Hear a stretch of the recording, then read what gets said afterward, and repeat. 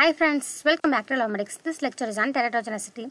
Teratogenicity is the capacity of drug to cause fetal abnormality when administered to the pregnant mother. The placenta does not act as a strict barrier and any drug can cross the placenta. The drugs can affect the fetus at three stages. First stage is fertilization and implantation stage, that is first trimester, organogenesis, that is organ development stage, and growth and development stage.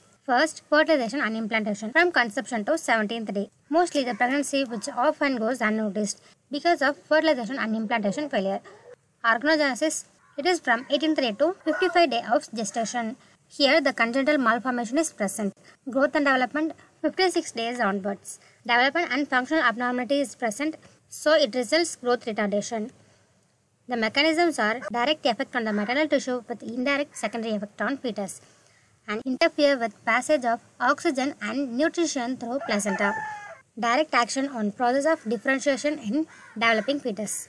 Human teratogenic drugs are lithium propylthiouracil, steroids, tetracycline, warfarin, losartan, ACE inhibitors, tricycline antidepressant, barbiturate, carbamazepine, phenytoin, diazepam, and alcohol. So therefore, wise to avoid all drugs during pregnancy. Sometimes induced malformation, especially a neural tube defect, may be reduced by folate therapy during pregnancy. Thank you.